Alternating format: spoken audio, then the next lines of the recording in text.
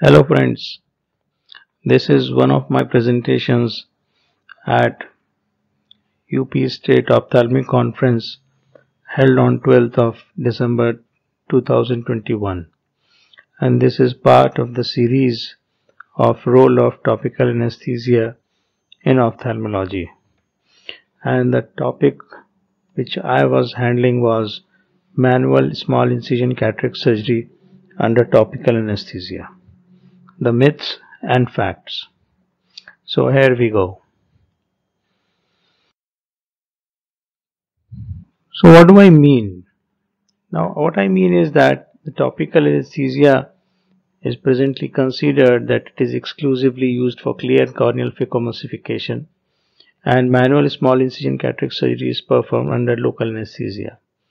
But a study which we had done in 2009, we had proven that manual small incision cataract surgery can be done safely and most importantly painlessly under topical anesthesia.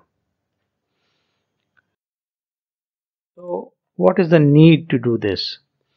Now, we should know that this is topical anesthesia is one of the most patient-friendly anesthesia, and there is no fear of injection near the eye, which all of us would be dreaded of, and there is no pain due to injection, and there is a shorter stay in pre-operative room where local anesthesia is delivered, and there is immediate post-operative visual gain because optic nerve and ocular movements are maintained.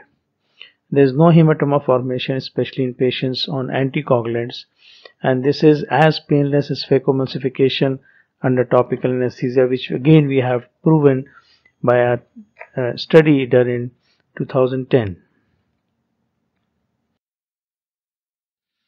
So continuing with the issue of why should we switch to topical anesthesia, it is safer.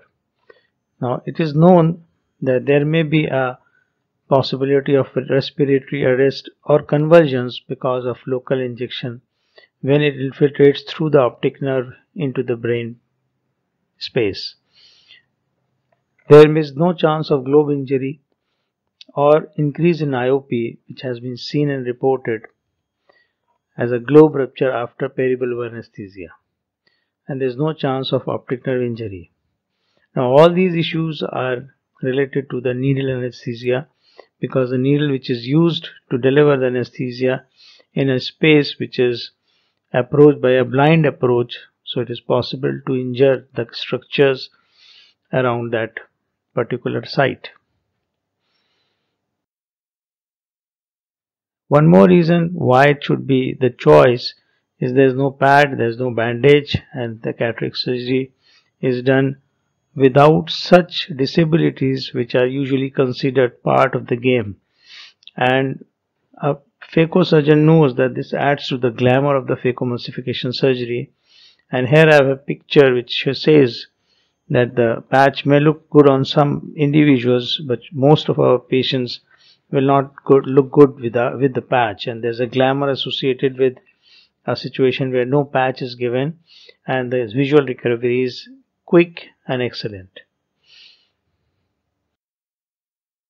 So how do we switch to that? Now the most important fact is that we should remove the mind block, and rest of the things are all which you will learn over the period of time when you are doing this. And how should we approach that? Now what I recommend is that use lignocaine 2% jelly in place of drops. Lignocaine jelly being a viscous fluid which will remain more in contact with the ocular surface for a longer time, and hence the anesthesia is deeper. More so, it eliminates the need for frequent irrigation of the corneal surface because of the nature of the jelly, and this also helps in irritating the surface less. There should be minimal of surface handling. Use intracameral lignocaine, which I recommend as 1% lignocaine made out of 2% xylocard injection, which is preservative free. Avoid bipolar cautery, which causes subsensation in spite of the anesthesia, which topical anesthesia is not able to overcome. Avoid IOP fluctuations, Rise in IOP during the procedure may cause pain sensation because of stretching of the uveal tissue. And subconjunctival injections which are routinely being given should be avoided because firstly there is no need for them, because when the eye is not patched, the normal routine post-operative medications can be started immediately after the surgery and they can be continued just as any other day. So let's go ahead and see this video which I have mentioned as why manual small incision cataract surgery should be done at topical anesthesia, reason number 11. Now this is a case in which a routine phacoemulsification was planned, and as you can see, there's a clear corneal incision being given, and we can also appreciate the pupil is nicely dilated, but the cataract is very hard and big.